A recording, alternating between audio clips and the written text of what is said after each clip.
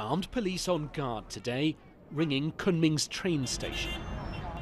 Incredibly, travellers were already flooding back in, less than 24 hours after the murderous rampage here. 10 or more attackers, masked, some of them women, ran amok.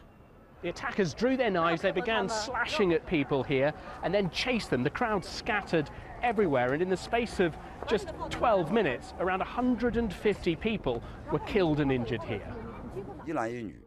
I saw one man and one woman clearly. A policeman walked up to them. He pointed his walkie-talkie. He had no weapon. He shouted, "Put your knives down. Who are you?" They set upon him.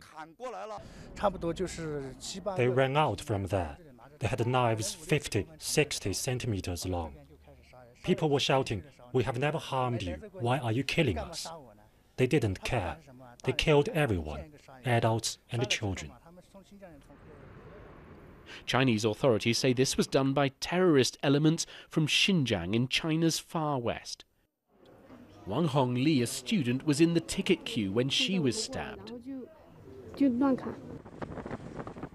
Xinjiang lies thousands of miles away on China's border with Pakistan and Afghanistan. Many of its Muslim Uyghurs resent what they see as heavy-handed Chinese control.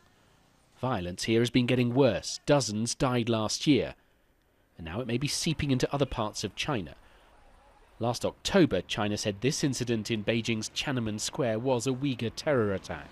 A car ploughed into a crowd, then burst into flames. 2 tourists and 3 people in the vehicle died. But this latest rampage was far more bloody. And what will worry China's authorities is that despite the vast sums they're now spending on internal security, the violence is spreading. Damon Grammaticus, BBC News, Kunming.